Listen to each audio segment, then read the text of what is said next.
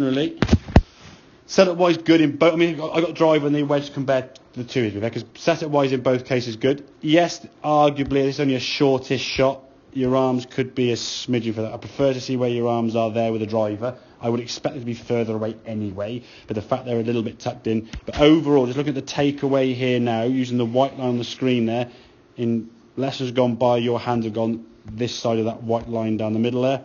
You can see now as the club goes back, the hands staying nice in the shoulders there. Really, really good position now, nicely on plane. And the right shoulder now kind of working down and under as you kind of uppercut the golf ball that way and almost throw this club sort of up to some top left in the screen. So as you come in the golf ball now, you can see that path in the golf ball, nice, that club well inside the shaft, which is great. We've seen that club shaft before kind of over here somewhere, so that's coming nicely from the inside now, really nicely, good movement.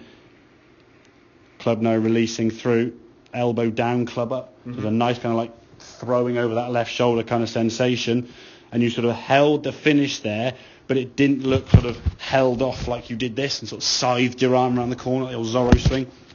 Elbows nice and level, clubs up in the air. And the same then with the driver, so obviously a bigger swing, but the arms going back still the same, still working under the shoulders nicely, club going back now halfway back over your toe line.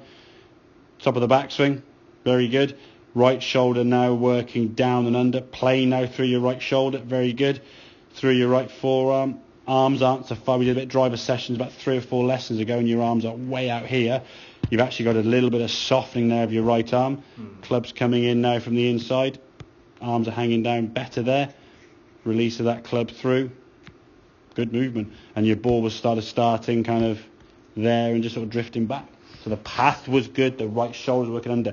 The second you get from here, whether it's a driver or a wedge, and your shoulder goes in that direction, as in that way, without putting a sort of negative twist on it, you're screwed. You're like, where am I going to go? It's like, you've got to do something dramatic to pull those arms in. And you will do occasionally, but not really worth doing that, to be fair. You want a sensation, that right arm and shoulder coming underneath, almost an uppercut sort of sensation, like you're throwing that ball up over your left shoulder, but doing so with the move, but not trying to move that shoulder forward and throw it that way, okay? So keeping that spine angle. That, I think, some of the wedges you hit in there are probably the best I've seen you swing a wedge just basically ever in terms of the lessons we've had, okay? So angles and plane there, club working back up over your toe line there nicely. That for me is really good. Nice sort of maintain your posture, no dipping or tilting or changing the spine. Really, really good there. And then the right shoulder now, this movement, that right shoulder there is really, really good, okay?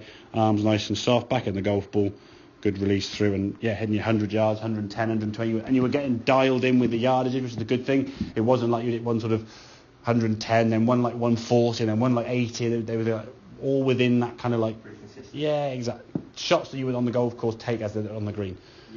I think 80% of the shots after the 100-ish yard shots, bar on the odd one you did miss it, were going to be putting.